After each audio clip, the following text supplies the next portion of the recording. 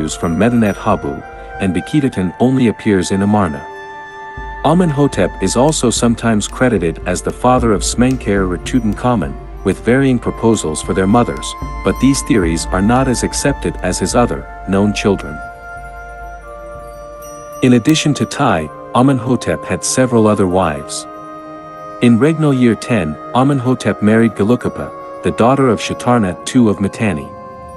He later married Tidukapa, daughter of Tushratta of Mitanni, in or around regnal year 36 of his reign. Other wives, whose names are unknown, included a daughter of Kurigalzu, king of Babylon, a daughter of Kadashman-Enlil, king of Babylon, a daughter of Tarhundaradu, ruler of Arzawa, and a daughter of the ruler of Amia, modern-day Syria. Finally, he married